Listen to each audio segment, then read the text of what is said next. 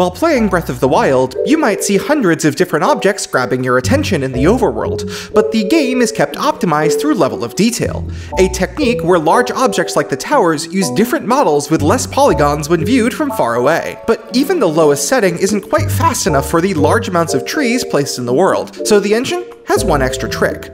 From super far away, trees are replaced not just with low poly models, but with individual pre-rendered textures known as imposters. This allows an entire screen full of trees to be drawn with just a handful of triangles.